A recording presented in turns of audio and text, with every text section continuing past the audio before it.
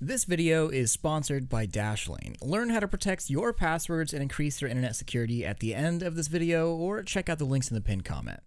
Alright, so there are hundreds of list videos all over YouTube showing off the best Oculus Quest games, or the best VR games of all time, or the best VR games to play with your friends if you had friends. And I'm not innocent here. I've made those types of videos too. And I like best of list videos just as much as anyone else. But you know what? For as many great, amazing VR games as there are out there, there are just as many, if not more, absolutely terrible games. Now, if there's a bad flat screen game, it's kind of whatever. Bad VR games, though, have an entirely different effect, and can sometimes even cause bodily harm. Yeah, I might be able to play Boneworks running around my house like a madman and be fine, but that's because it's a good game. Get me in a bad game and I'm on the toilet puking out bot Unity assets and bad frame rates. So some of these games are just legitimately bad games that shouldn't have been made, and some of these are experiences that should have been good but ended up being terrible due to incredibly lazy developers. But let's just get right into it. These are the 5 worst VR games of all time. Starting off with number 5. So I love motorcycles. It's one of my biggest hobbies and passions of all time, and it's also how I actually transport myself everywhere. I have been waiting and waiting for an even semi-decent motorcycle game in VR for a long time now, and unfortunately there's just not many of them, and the ones that do exist aren't very good. One of the worst of them, however, is a game called Bike Rush. Now, the premise is simple: one man, a motorcycle, guns, and shooting your way through Dubai. The problem is,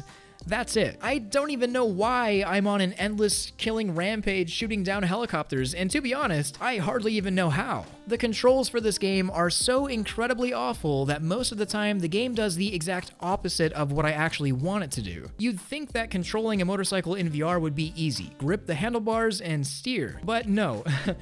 No. We're using the thumbstick up in here to steer. And in the case that you do crash, which you will, get ready for some puke-inducing moments as your camera is thrown up in the air and spun at 3,000 RPM. A big problem here is that this game was made by one of the most horrendous developers around, Axios. There's potential here, and the game was launched back in 2018 as early access for only $10, and it was promised to be improved on. From support for other VR hardware to more features and an actually fleshed out game, but much like Axios' other games, it was abandoned and left to rot as a motion sick inducing, terribly controlled, paid temple runner on a motorcycle game. Now, this game is playable, it's just awful, and it's an obvious asset flip that could make even the most hardcore of VR stomachs churn. But don't worry, this gets worse.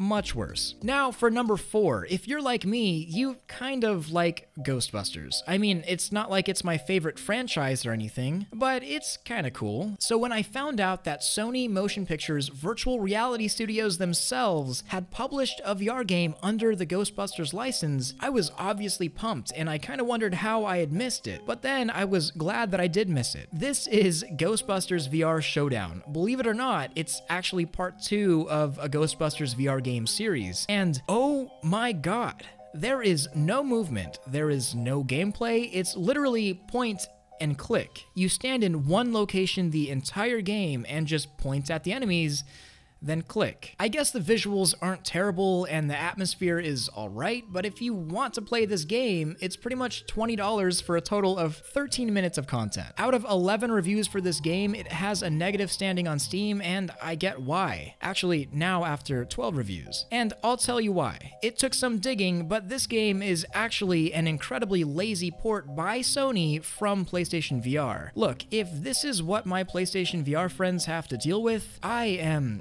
so incredibly sorry, guys. It blows my mind that Sony could treat their licenses like this. The game itself, even if it worked, is a terrible waste of money. 13 minutes for $20? I can get a better deal than that from Lou behind Massage Envy and still have a better time. To sum up Ghostbusters VR, it's a sigh while holding your controller in the air like you're trying to change the channel with a remote that has low batteries. It's just a tiring, forgettable, disappointing mess that Sony should be ashamed of. This is not how you handle a first-party licensed game, whether it's VR or not. And if you're going to port a PSVR game to PC, at least take the time to properly map controls. It's not like it's a free game. Next up, we have Nostos. Now, this is a game that I wanted to love so badly, and I tried. I mean, I like anime, VR, MMOs, and those tags are pretty much what Nostos originally promised to be. And there was a lot of money and talent thrown behind the project. Just look at the original trailer.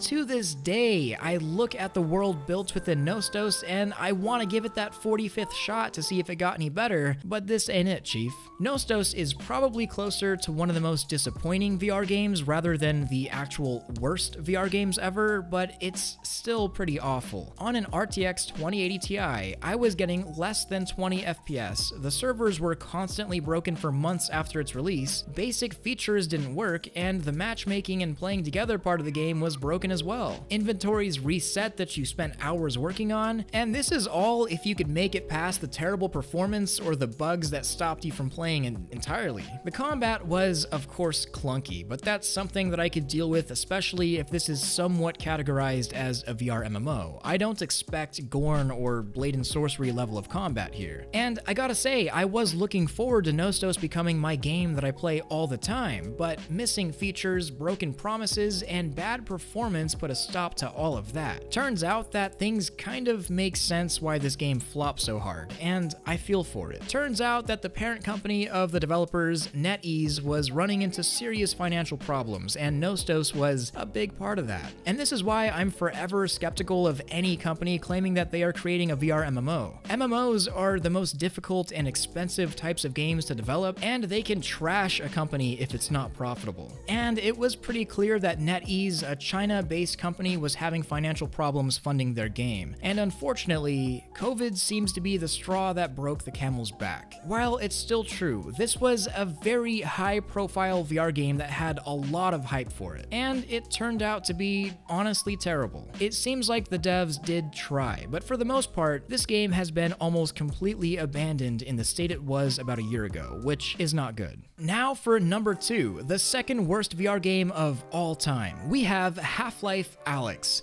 Wait, that's not right. Okay, now for real. The second worst VR game of all time is Chef U.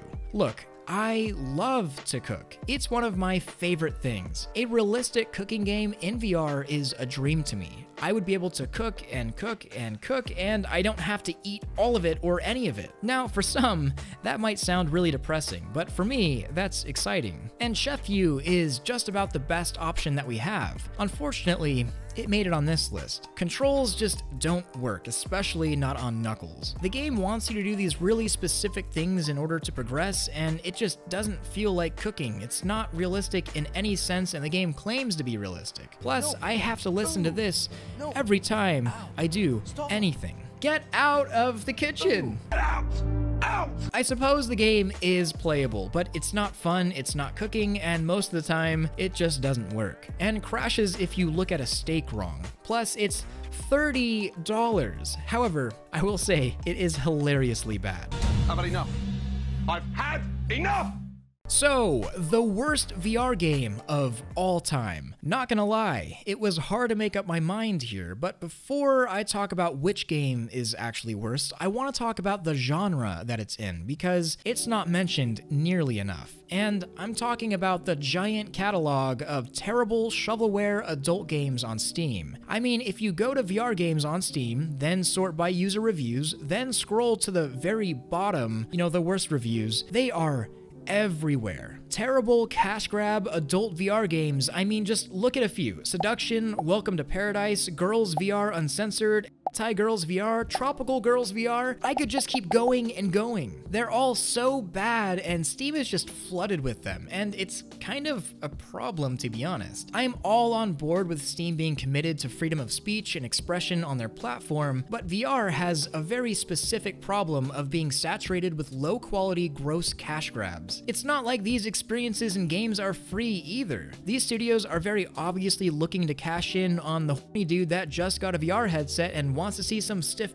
in his face with the Mixamo animation set. But none of them are as bad as this one. If you scroll all the way down, this is, according to Steam's ratings, the worst VR game ever made. Well, besides YouTube VR.